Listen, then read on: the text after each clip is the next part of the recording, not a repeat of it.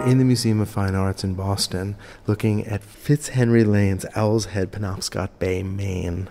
This is a place that Lane spent a good deal of time, and characteristic of this American artist, sometimes called a luminist. We have this wonderfully quiet, still moment. And that's what we mean by the term luminism. Landscape paintings by a number of American painters where we have a sense of calm and tranquility, views of water, a quality of light that allows each element of the landscape to stand out in perfect clarity, but there's an overall mood of contemplativeness and peacefulness. It's so typical of American art, and especially of American marine painting. So this is dawn. We can see the peach sky in the background, and the water is still calm. The winds of the day have not started. The ship in the background just put up its sails and is trying to catch whatever breeze is just beginning. We look out on this space almost through the gaze of the fishermen we see in the lower left of the canvas. This is very much a romantic landscape, one that looks back to the traditions of Romanticism. We might think about Caspar David Friedrich and the way he uses figures looking out to sea with their backs to us.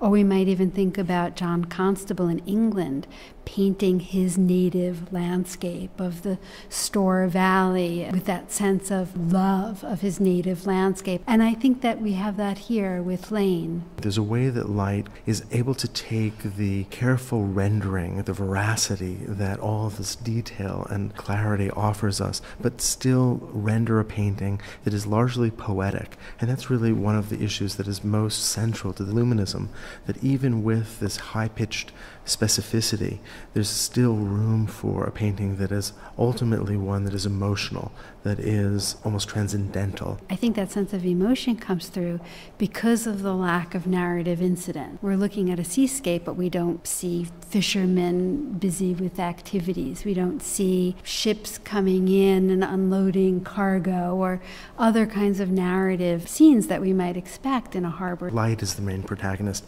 not the human occupation of this space. In a way, for me, the main protagonist is the house that we see on that tiny little island, and that, as you said, peach-colored light that we all know so well from looking at the water in the early morning. We're really transported to this place. I can almost hear the water lapping at the shore. This painting invites a kind of careful, quiet contemplation. It's very different from other American landscape painting that we might think of by Albert Bierstadt or Frederick Church, that's really grand and operatic and sublime and says something big. And those paintings are often very large and depict sublime scenes like the Rocky Mountains or Niagara Falls. But here, this kind of humble, quiet scene, a kind of different strain in American landscape painting.